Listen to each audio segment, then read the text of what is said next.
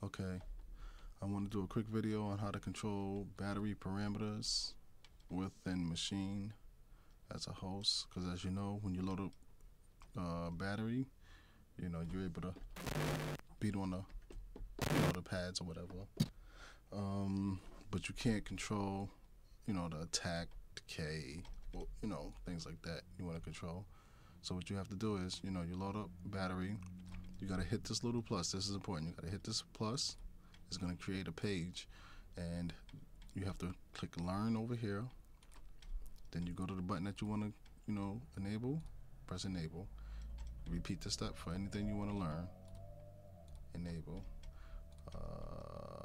Enable. See, and everything it's gonna work. You want it this one. You can actually do it backwards, but I found it easier just to press learn and do it this way and enable, and keep going on. Learn, enable.